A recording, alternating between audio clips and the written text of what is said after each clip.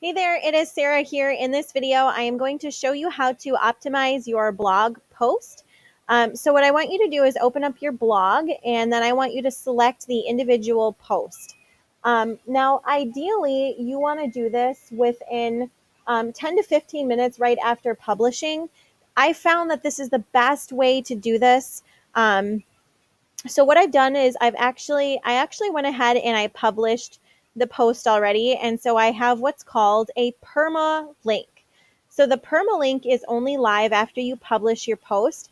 And the permalink is what links you back to this exact blog page. Otherwise, if you simply do this prior to having a permalink, what's going to happen is your photos are going to be linked to just your regular blog landing page and not necessarily this blog. And if a visitor is coming to your site months down the road, so let's say, remember what our goal is. Our goal is for you to have your blogs visible in whatever category or title or audience you're looking for, if you did that exercise with me. So let's say that this is going to be a 21-day fix recipe or a weight loss or clean eating, right? So my goal is to have this image found on Google whenever somebody types in 21-day fix recipe or turkey veggie burger. Okay, so that is my goal. However, if I don't correctly put the link to this image in the blog post, what's going to happen is somebody is going to click on this either from Google Images or Pinterest, and it's going to take them to my regular blog. If someone can't find something on your website within the first 3 seconds, they are going to bounce off your site, which is, well, they're going to leave your site, which is called bouncing. You know, they got to bounce, they gone. They're going to go to a blog where they can easily find what they're looking for without having to search through hundreds of posts, right? That's what people do. They're looking for convenience and they want it fast. They want it now. They don't want to have to search. So that is really bad for your blog rankings. What's going to happen then is that's going to rank you lower down on Google Images and their algorithm, and it's going to impact your score negatively. So what you want to do is you want to grab this permalink and hit Control C, which is also copy. And when you're going through any of the images that you put into a blog post, you want to make sure that when you click that little, I don't know why it does that. When you click that little link, it always says open in a new link window, and it has the permalink to the blog post. So you're going to do that for every single image located in your blog. So I've done that for this one. Guys, don't judge. I'm totally not a food blogger.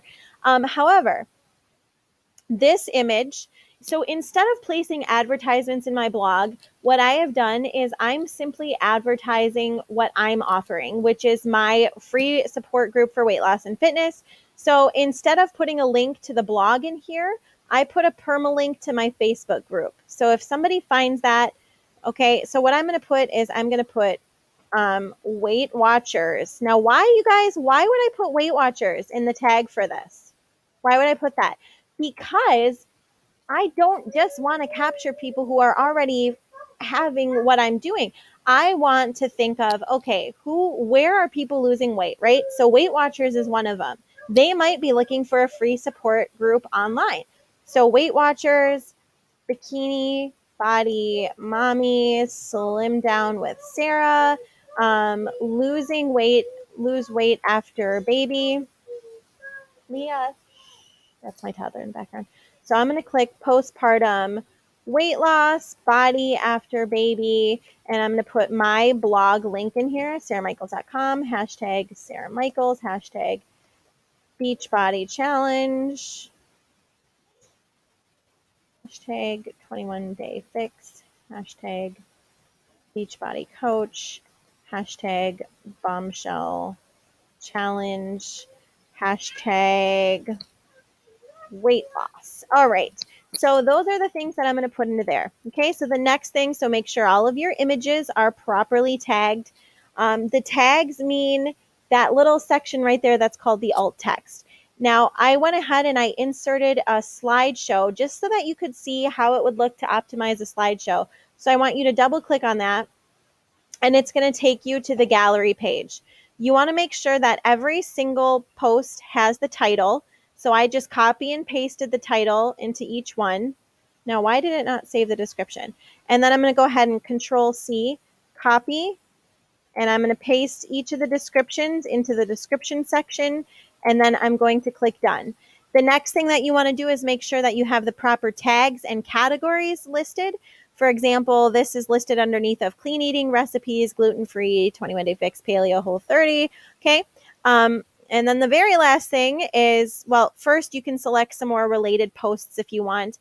And then underneath of advanced, you want to make sure that you have a title listed that's clear and easy, your description, an excerpt, and then a mobile title. And this is what it will look like on Google.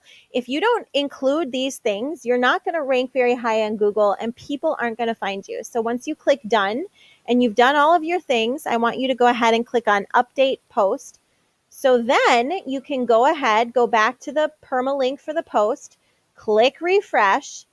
And what you're going to do then is you're going to pin this. So you're going to click the pin image. So if you have the pin icon,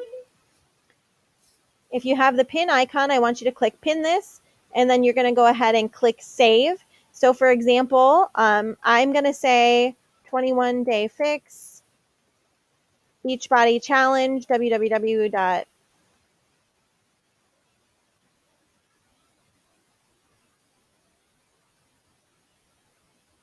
I like putting that 3 times, and I'm going to say fat flush phase 1, fat flush phase 2, fat flush foods, and then I'm going to go ahead and click that to Beachbody Challenge. So you can pin this to different boards. Then the next thing that you're going to want to do is get it onto your other social media. So if you have an Instagram, great. Put that image on Instagram. You can see, for example, that I put new blog post up. They're 21-day fix approved. The reason that I hashtag this in a Facebook post is because when people are searching for 21-day fix, they're going to be looking for recent posts from friends, all of that jazz. So make sure that you're optimizing that on your Facebook page when you're posting. I also went ahead and I included a photo into the recipes album. So the reason I did that is so that people can see that there's a blog post, and they can also have this located in the album so that if they're searching anytime, not right now, down the road, they'll be able to find this in my recipes. So that is how I go ahead and I optimize my blog posts. If you have any questions, please let me know. And like I said, eventually down the road, when somebody types in 21-day fix turkey burger, I want my image to be popping up here. And the reason that I want it to pop up for 21-day fix turkey burgers is because then they're obviously going to come to my site and they're going to look at my stuff, which in turn gets my BYOB challenge out there as well as my BYOB accountability group.